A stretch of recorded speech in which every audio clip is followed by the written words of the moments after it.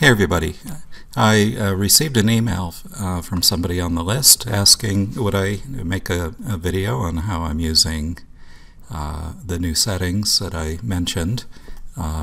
Again, I'd like to thank Sergey for all the hard work that he's done to make this an incredible program, not only over the years, but the continuing work with Q-Spectrum and Bartels and everything.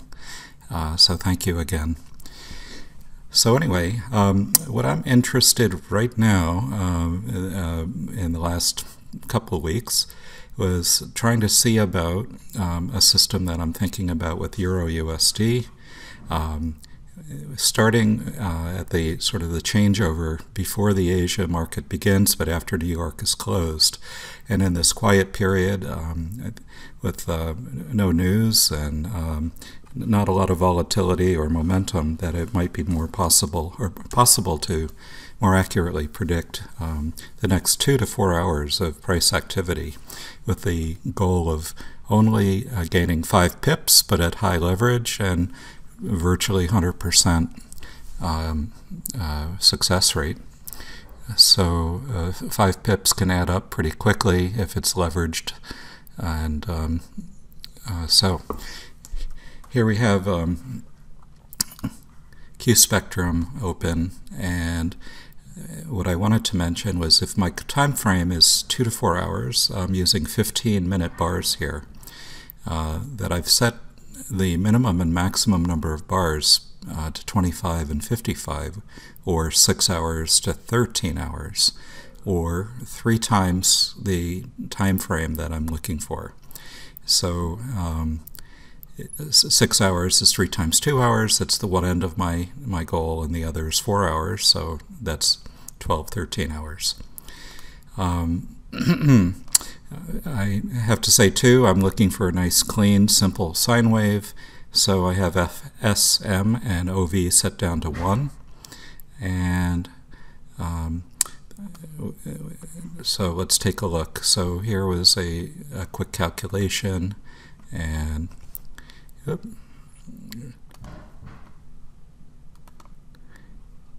click the highest peak. I'm right now using temporary Bartels and price bars because of looking at Sunday opening at 5 p.m. And notice that I have a pretty nice little sine wave here that is catching this swing and this swing perfectly. And as long as those conditions are met, the probability that this swing will continue is extremely high at this point. So let's just take a look here. If I release that, and sure enough, it came right up through here. It's sort of a no-brainer, but the extra security of looking at price projection on top of the regular chart adds a lot of security. One other thing that I'm grateful for is this setting called moment lag equals. So taking this back and forth here to match the last swing is the key here. So like if this was over here, notice when this is at 16 that this does the curve is before these swings, so just dial it in here and make that match. And so using backtesting mode, and I've been going along looking at opening after opening and finding that this process, since I actually am interested in an hour after the opening, I'm doing the calculation at a 100, and again hit calculate and erase, and that's going a little off there, so I'm going to use this one. It's a little shorter, and take the moment back. Whoops. Got to get this out of the way, trying to keep this on one screen here. So there's that swing, and So here's the future, and the price has gone up, and yes, I've gotten the 5 pips. It went up 15, so all's good here. So the same process would work well for any time frame, and I think the key is to define your time frame. And also, one other word I wanted to mention, I've talked about this in the past, is how do we know precisely whether we have an inversion ahead or not? How do we predict inversions, or how do we account for them? So once again, let's go forward another day here and calculate, grab the peak. I like this swing very much, so I'm going to leave moment lag where it is at 22. And as price started, as I take a trade at 6 p.m. Eastern, or 6:15, price was heading down. And that's all I need to know, is whether I'm going to get the 5 pips or not. Said I take profit at 5 pips, and there was 20 pips right there. So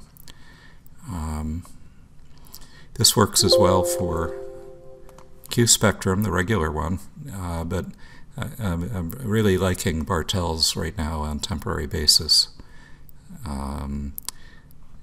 If, for instance, I saw this situation here where price took the swing and this is low, notice first there's a swing up and then down, and that may be acceptable to you as well.